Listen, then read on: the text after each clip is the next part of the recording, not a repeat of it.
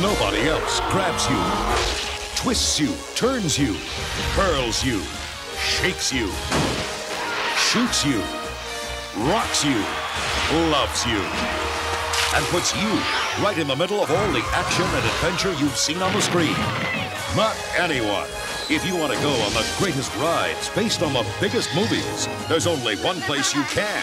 You've got to go to Orlando and go to Universal Studios Florida, the #1 movie studio and theme park in the world. Universal Studios Florida, the only place on Earth where you can ride the movies.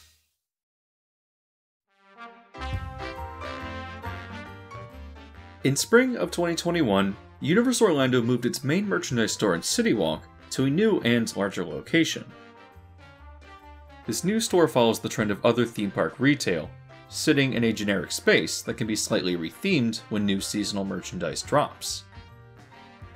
However, Universal decided to leave the store's former location intact, slightly retheming it instead to the Universal Legacy store. Walking in, this retail space acts not just as an opportunity to sell more retro merchandise, but also works as a celebration of the history of the resort. The content of the store itself is fascinating, using models and props to represent both current and past attractions. However, it is also a reminder of how different Universal Studios Florida was when it first opened in 1990. It reminds me of how Epcot Center, when it opened in 1982, was a completely different park from what we know today. Featuring many classic but extinct attractions, that park has devolved from what it once was, and has essentially become unrecognizable in its front half. In the same vein as this, Universal Studios Florida as we now know it is completely unrecognizable from the park it once was. Today when we walk in, we'll find an abundance of screen-based experiences, and a handful of decent rides and shows. However, the park has essentially changed so much that through its long history of demolishing attractions and replacing them, it has transformed into something completely different. The one single experience that still remains is the E.T. Adventure, a classic reminder of what the park once used to be. As Universal continues to explode in popularity, especially with their new park on the way, I think it's time to tell the story of the classic park that Universal essentially demolished. I would like to take a look back at the incredibly advanced and creative attractions that defined that park, reminiscing and reflecting on what we're missing today. Why were such impressive attractions like Jaws or Confrontation replaced? Their ambitious scope hasn't really been matched since, and I think it's important to highlight what Universal once was, exploring the reasons for why this park has been torn down and reinvented. With that being said, join me today as we ride the movies back in time to classic Universal Studios Florida.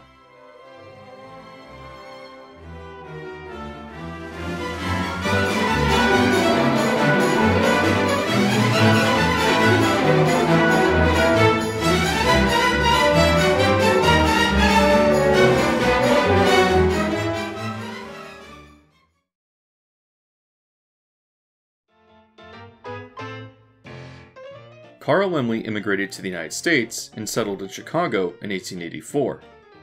As a young immigrant from Germany, Laemmle relied on working miscellaneous jobs and taking loans from his older brother, who had settled in the United States 12 years prior. However, after about 10 years of trying his hand in different professions and having become fluent in English, Laemmle spotted an opportunity and took the job of bookkeeper for the Continental Clothing Company, a retail chain located in Oshkosh, Wisconsin. While essentially an accountant, the job allowed him to try his hand at advertising, and having been successful in helping to create a strong brand for the company, eventually found himself in a cozy management position.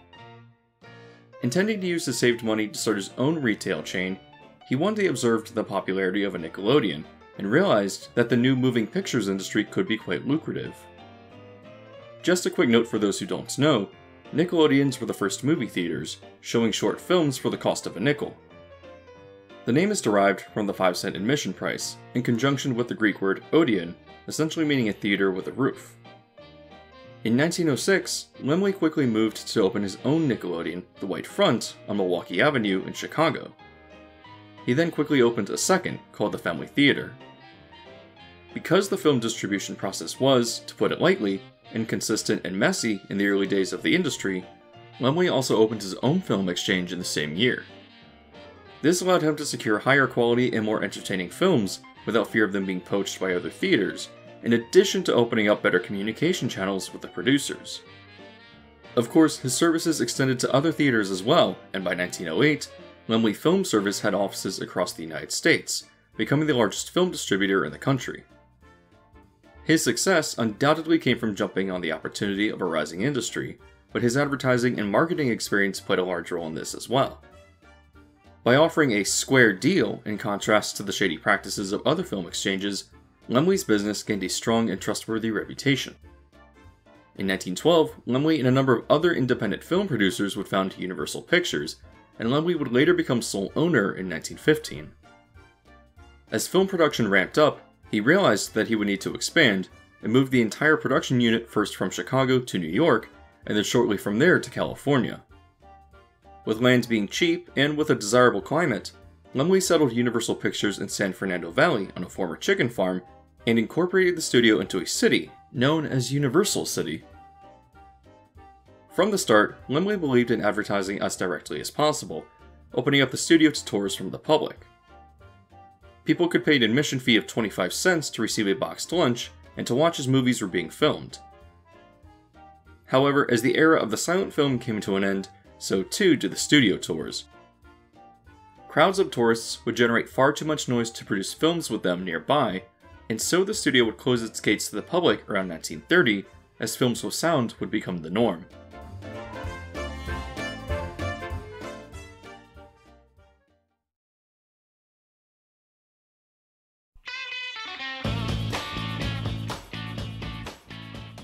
For 30 years, the studio would remain closed to the public until 1961. With the rising popularity of television, studios in Hollywood had to find more creative ways to make money among diminishing returns on their films. Noticing the popularity of guided bus tours in Hollywood, Universal would outsource to the Gray Line Bus Company, where tourists would be treated to a script provided by the studio, highlighting the functionality of the campus and promoting new films. As part of the program, tourists would be dropped off at the commissary to help boost food sales at the struggling studio. However, Universal would really open the studio back up in 1964 with the introduction of the Glamour Trams. For a fee of $2.50, visitors would tour the studio backlot on the trams and be entertained through a number of different demonstrations. This would include an exhibition of various movie costumes, a dressing room walkthrough, a movie makeup demonstration, and a small western shootout stunt show. As the tram tour continued to gain in popularity over the years, major additions would be added. 3 major staples of the tour would premiere under the direction of Barry Upson, leading the earliest team for Universal Creative. The first of these was the Flash Flood, introduced in 1968. The tram would drive into a Mexican town, where the guide would make a demonstration of different rain and thunderstorm effects. Pretending that the effects went out of control, the scene is triggered, allowing water to rush down towards the tram and destroying the town. Another of these effects is the parting of the Red Sea, debuting in 1973 and draining part of Park Lake, allowing the tram to move down through it.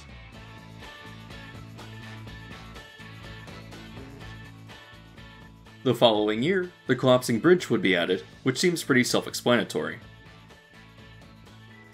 Various scenes would come and go over the years, but the first sign of life for Universal Studios Florida would premiere in 1976.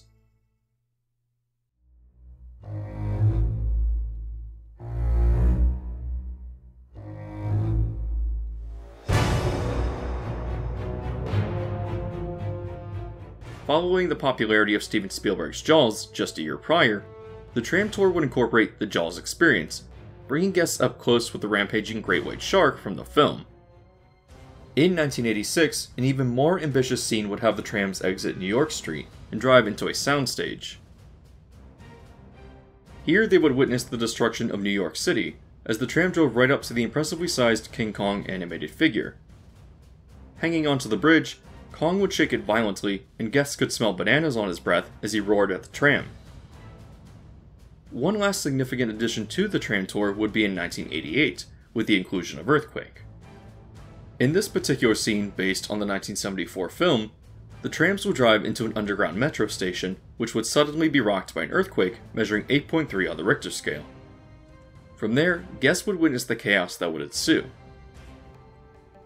The tram tour was the main attraction for the studio, but as it evolved, other shows and attractions would be added to the lot as well, slowly evolving it into a full theme park based around movie production.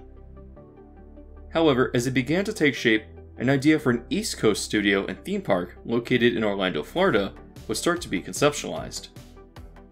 In 1981, Universal's parent company at the time, MCA, sent president of their recreation services to meet with executives at Paramount to propose a possible joint venture in building the park.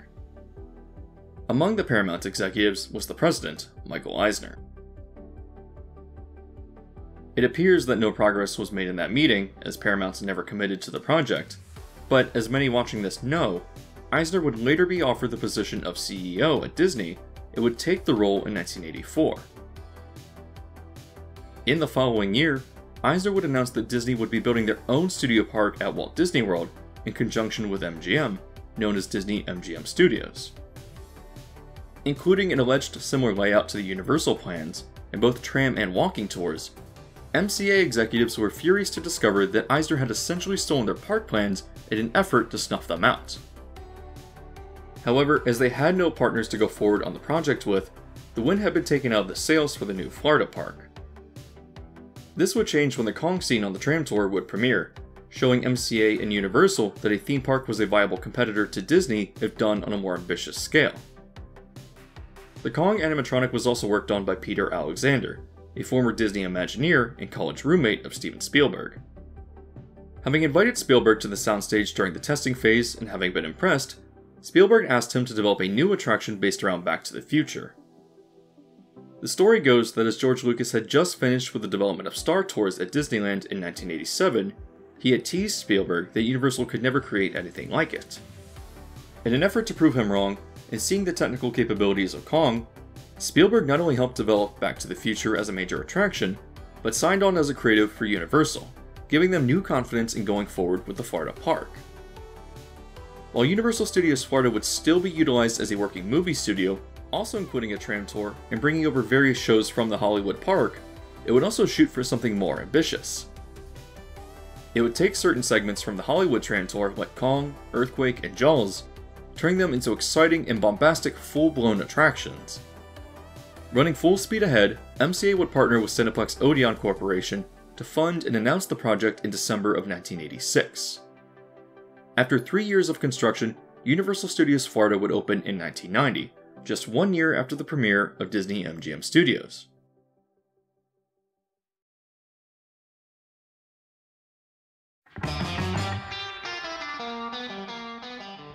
Just a quick favor, but the time, effort, and research that goes into these videos can be pretty extensive. If you enjoy these video essays, you can help the channel out by leaving a like on the video or sharing it around with people who never really got to experience this early park. I also recommend subscribing if you like this kind of stuff.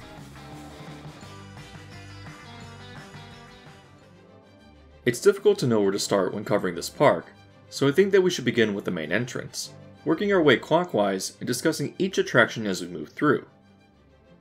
When we make our way to Universal Studios Florida today, we first have to travel through the shopping and dining district of Universal City Walk before making a right and passing the Universal Globe before entering the iconic archways of the park.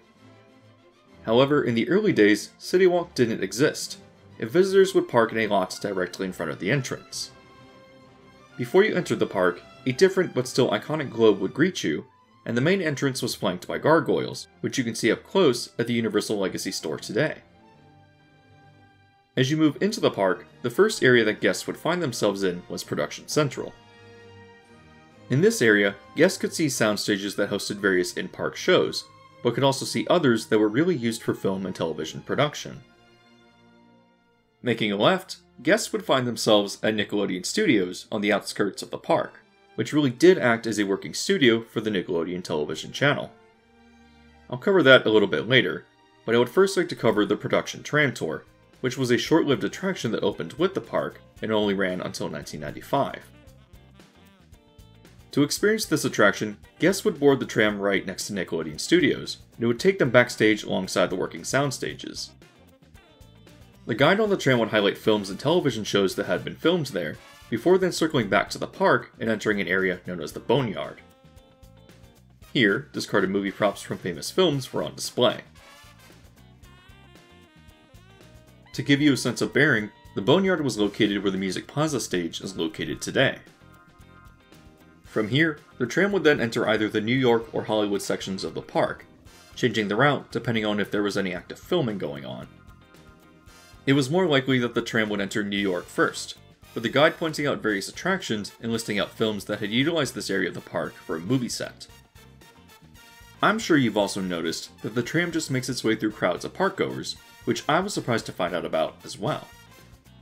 Moving along, the tram passes a soundstage that hosted various shows and makes a right into Hollywood, where the tram guide continues to list film productions that use the various facades. Exiting Hollywood, the tram moves back through Production Central and drops the riders back off in front of Nickelodeon Studios. I think it's obvious why the tram tour didn't stick around, as it lacked the depth of the Hollywood version, spending the majority of its time trying to interrupt people walking around the park. While early Universal Studios Florida did also have its fair share of film and television production though, the tram tour didn't really show you anything interesting other than the grey walls of the sound stages, making for what appears to be an underwhelming experience. Still, despite having some production going on, the park never really became the movie-making center on the East Coast that it wanted to be, an issue that Disney MGM Studios encountered as well. In fact, the majority of production from Universal's Florida park came from Nickelodeon Studios, which was allowed to move in rent-free in exchange for public tours and promotion of the park on their channel. Out front, visitors would encounter the iconic Slime Geyser. Having been added a few months after the park had opened, it would shoot out water that had been dyed green. Guests to the studio would embark on a 45-minute walking tour, first taking Nickelodeon-themed escalators up to the second floor. From there, the tour would take them to see various production elements like a central control room. It would also go through viewing areas where Nickelodeon game show sets on sound stages could be viewed. Walking downstairs, guests would see the wardrobe department and GAC kitchen, where one lucky kid would be able to consume some signature Nickelodeon slime. Finally, the tour would end in an audition room where kids could audition to participate in the shows being filmed, though as far as I can tell, this was oftentimes more for show rather than an actual audition.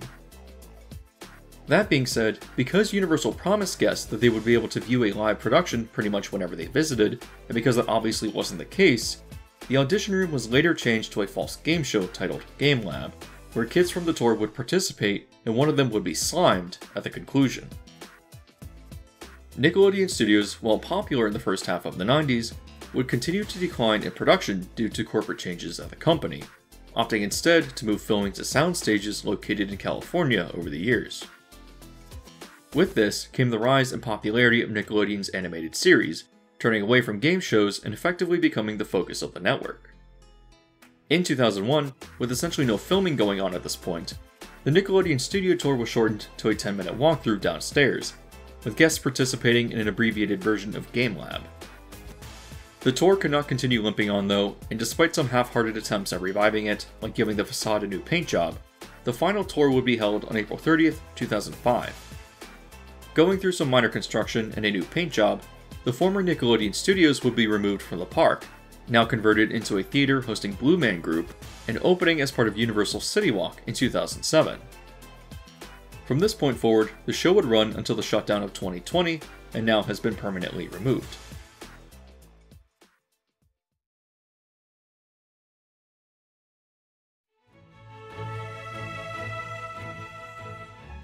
While we have yet to get to the more exciting attractions found further in the park, Production Central did host a number of different experiences and shows that I find interesting.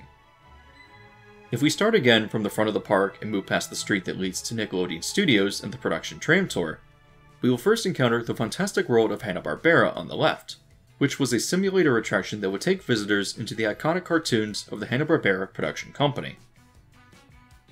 After waiting through the outside portion of the queue, visitors would enter a pre-show room where Yogi Bear would approach the guests, asking them for food. Boo Boo then shows up and tells him to stop pestering people, announcing that everyone is here for an animation demonstration. Yogi replies that he's happy to do it, but he doesn't actually know how the process works. Boo Boo says he doesn't know either, but that's probably why the big bosses, William Hanna and Joseph Barbera, are here. Viewers then turn to a different screen where Hanna and Barbera are addressing Scooby-Doo, Fred Flintstone, Barney Rubble, and George and Jane Jetson, directing them to stage 14 for a new production. As they leave, Hanna and Barbera start to talk a little bit about the animation process, and the many iconic characters that they've drawn over the years, including the villain Dick Dastardly. Barbera then starts to demonstrate by drawing Elroy Jetson, who comes to life as he's being drawn. Hanna then speaks about how computers are changing the animation industry, as the computer draws Dastardly's spaceship. Once finished, Dastardly and his sidekick Muttley rise out of the cockpit, where Dastardly gloats about how deliciously evil he is and how he should star in the next Hanna-Barbera cartoon. However, he's told that Elroy would be next, and in his anger, he states that if he can't be the star, no one will be. Muttley then shoots a plunger at Elroy, reeling him into the ship and kidnapping him as they escape into the computer, causing it to start to malfunction and transform into a black hole. Yogi and Boo Boo then ask the guests to quickly hurry through the opening doors and board the rockets where they'll give chase to Dastardly to get Elroy back. Try it now, Yogi. Okay, folks, hold on. Once seated, the ride sequence starts, where the simulator vehicles lift up in conjunction with the action on the screen. Boo Boo asks how the rockets are powered, and Yogi replies that they're just going to be using a big rubber band, right as the guests are slingshotted through a portal to Bedrock. Catching up to Dastardly and Muttley, the rockets chase them through the canyons of Mr. Slate's construction site, before then encountering Fred Flintstone and entering the town. Yogi, keep your eyes on the road. Throughout the chase, a series of gags play out before then launching back into the sky and chasing Dastardly through another portal. Entering a graveyard, the rockets encounter Shaggy and Scooby in the Mystery Machine, and then veer off to follow Dastardly into a haunted castle.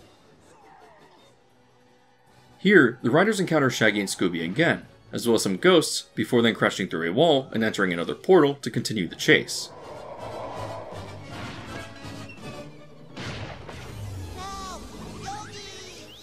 Finally, the rockets end up in Orbit City, flying through buildings and dodging flying cars.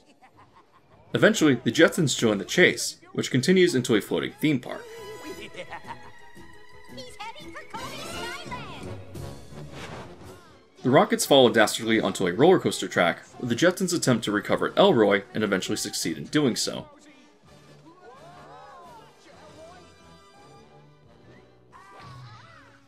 Dastardly and Muttley then crash into a building, destroying their rocket, and are then picked up by the police. The Jetsons thank the riders, and the rocket now flies back to the launch station and approaches for a crash landing. At the end of the runway, a large balloon stops the momentum, throwing Yogi out of the vehicle, thanking them for joining him on the ride. Yeah, I meant to do that. So, folks, thanks for joining in the ride.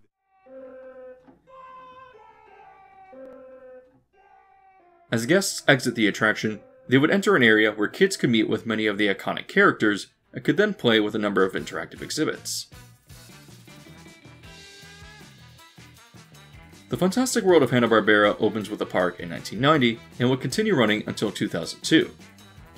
In 2003, it would retain the same ride system, but would incorporate a new film and open as Jimmy Neutron's Nicktoon Blast, working as a spiritual successor by having guests board rockets and following Jimmy Neutron through various Nickelodeon cartoons. Finally, this attraction would close in 2011, reopening again as Despicable Me Minion Mayhem in 2012, still using the same ride system in the building today.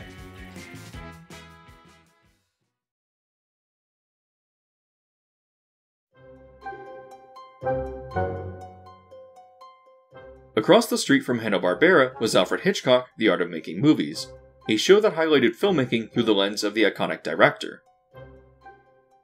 Guests would first enter the building and see movie posters and props from some of Hitchcock's more famous films. From there, they would enter a pre-show room where guests were handed 3D glasses. Soon, a film would start, introduced by Hitchcock using archive footage of him and displaying iconic scenes from his most popular films. Suddenly, the screen would seem to tear apart, where crows would appear with a 3D effect, attacking the audience and lifted from the film The Birds. Once this portion concludes, guests are then moved into a theater for the main portion of the show. Inside the theater was a small recreation of the Bates Motel from Psycho, and a video would play, hosted by Anthony Perkins, the actor who played the murderous Norman Bates in the film. He would explain how innovative the film was for the time, using different camera angles and movements to convey the action of the knife to convincingly film the murder in the iconic shower scene. A stage in front of the audience would contain a set recreating that particular scene, and the show director would pick out an audience member to portray Norman Bates. From here, a recreation of the scene would play out, where an actress in a skin-colored bodysuit would be murdered by Bates, and the footage would be spliced into other pre-filmed shots to create a full scene. At the conclusion of this segment, Perkins would reappear and provide information on how the scene was shot in the original film. Once the video ends, the scene is recreated again, but this time from a different angle, putting a black screen over the face of the volunteer to help illustrate how certain shots from the film were executed.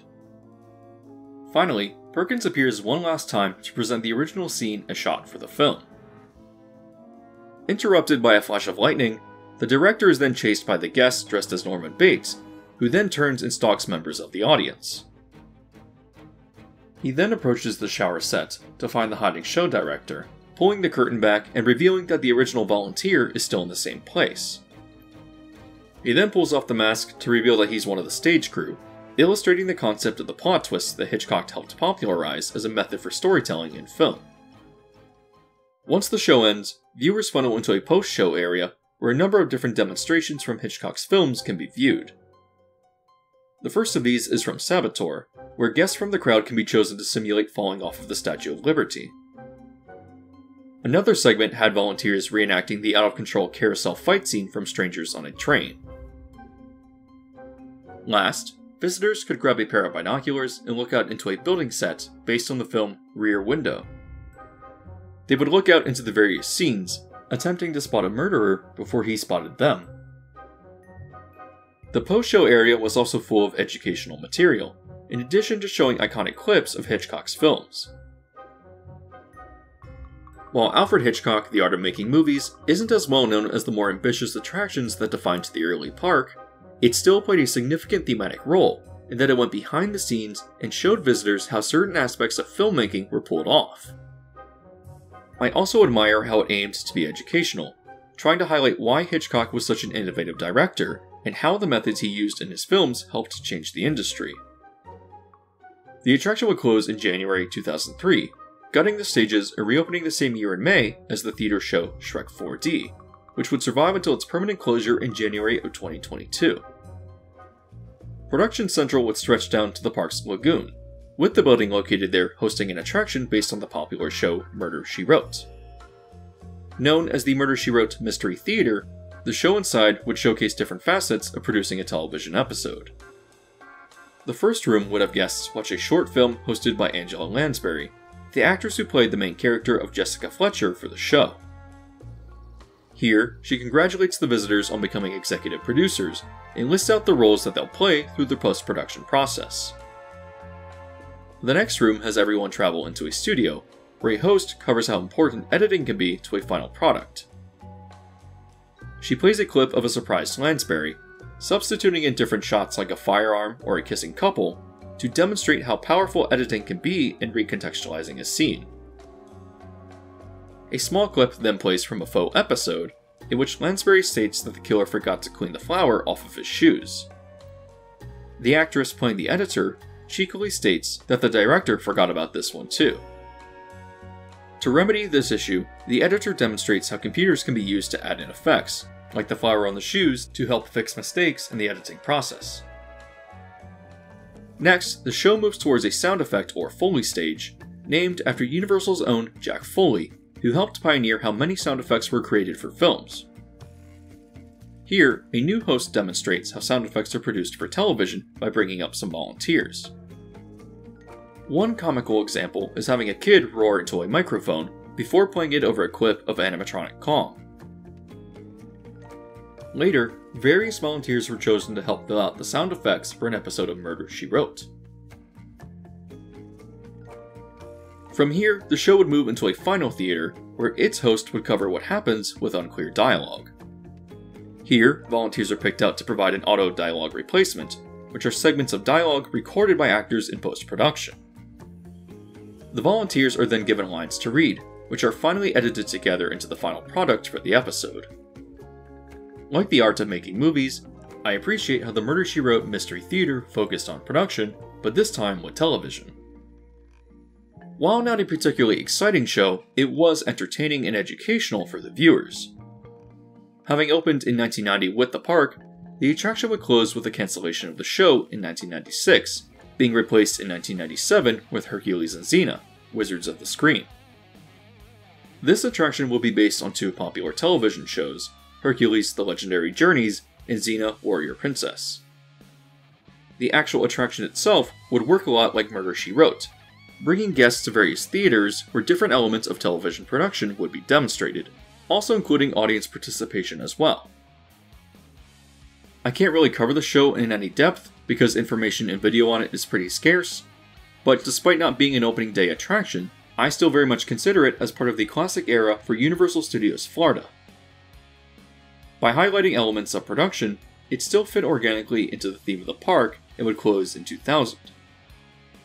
The building would sit abandoned until 2004, when it hosted a Halloween Horror Nights house. It would later be condemned by the Orange County Health Department in 2005. Eventually, the building was demolished in 2011, making way for Transformers The Ride in 2013. Other small attractions in Production Central would include the MCA Recording Studio, a small interactive exhibit that opened with the park and allowed guests to experiment with sound effects in film. Later, it would be replaced with Stage 54 in 1997, and worked as an area used to showcase props from upcoming Universal films such as The Lost World, Jurassic Park, and the 1999 reboot of The Mummy. This would then close in 2003, becoming Donkey's Photo Finish, a meet and greet that still exists today, even with the closure of Shrek 4D. To wrap up in Production Central and get onto the more exciting attractions, an outdoor soundstage located adjacent to the Murder, She Wrote Mystery Theater would host the Rocky and Bullwinkle show, which opened in 1992 and was based on the cartoon of the same name. Finally, this was replaced the following year with Startoons, another outdoor theater show that I cannot find any footage of, but featured classic Hanna-Barbera characters, then closing in 1996 and being moved to Kid Zone as a meet and greet until 2008.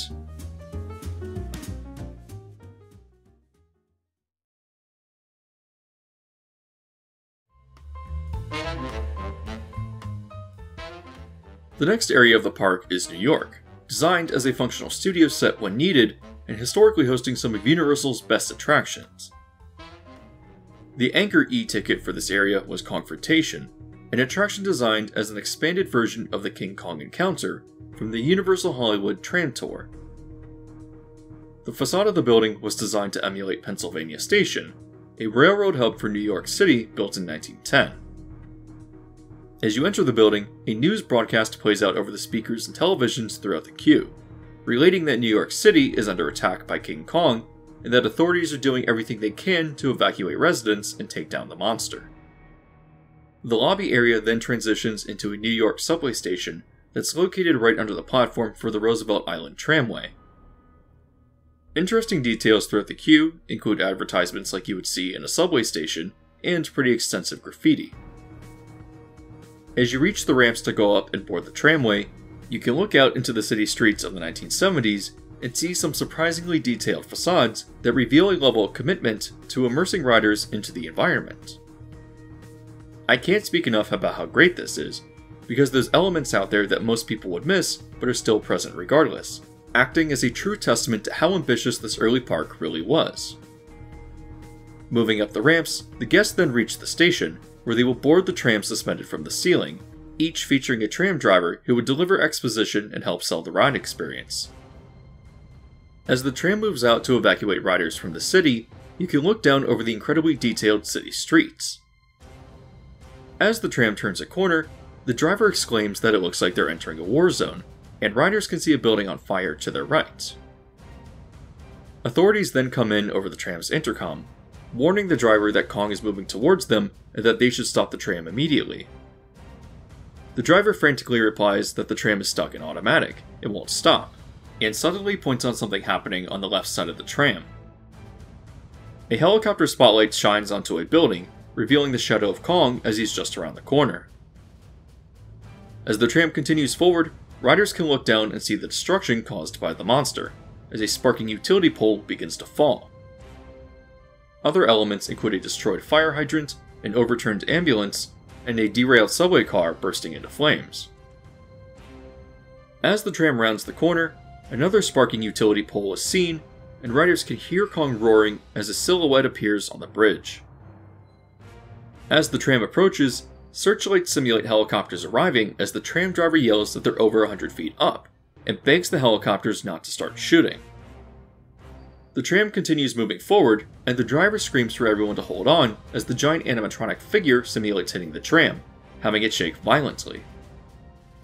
Like with the Hollywood version, being close to Kong gives riders an opportunity to smell banana scent from the figure's breath. Suddenly, Kong takes out a helicopter, as a static prop version on the bridge bursts into flame, revealing the wreckage. The tram manages to just escape, making a right turn into another street.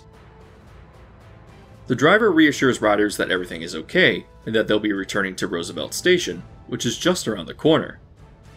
Suddenly, Kong's roars are heard again, and the tram is blinded by the searchlight from another helicopter. The driver yells at the pilot to turn the light out, and as they do so, a life-size helicopter is revealed on the left, but another huge Kong animatronic is suddenly revealed on the right. The ride vehicle stops, and the Kong figure moves his hands underneath as the tram rises on the track, simulating him picking everyone up. Now held up to Kong's face, the riders again smell his banana breath as he roars at the tram, and the driver screams for help.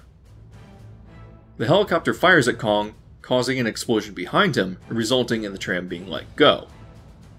It falls and flies forward dangerously, then resuming motion and escaping away from Kong as the helicopter continues to fire.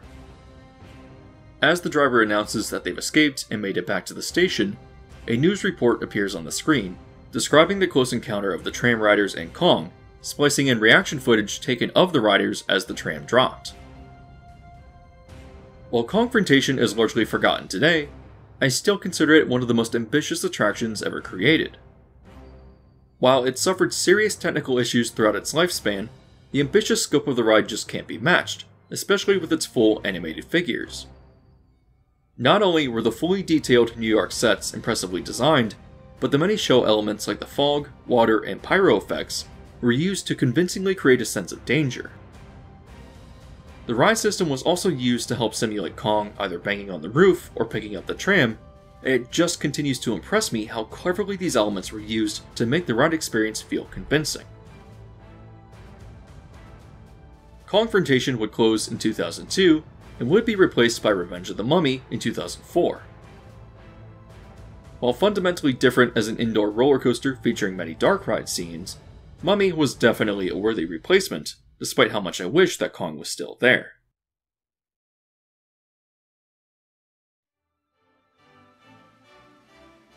This is the end of Part 1. In writing the script for this video and really taking a deep dive into classic Universal Studios Florida, I underestimated how long it would take to cover the history of the park and its early era of attractions. Because of this, I've decided to split the video into 2 parts, and will eventually release a full version as it was intended. I'm excited to really get into Part 2 though, covering attractions like the Ghostbusters Spooktacular, Earthquake, Jaws, and a number of other experiences that defined the early park. From there, I would like to break down why these attractions were demolished and replaced, offering commentary on the current state of the park and reflecting on whether it was a mistake to fundamentally change what was Universal's flagship experience. Again, a lot of time and research goes into making these videos, so if you'd like to support them, it's as easy as just simply hitting the like button. If you want to be alerted to new videos when they're released, I also highly recommend hitting the subscribe button with bell notification as well.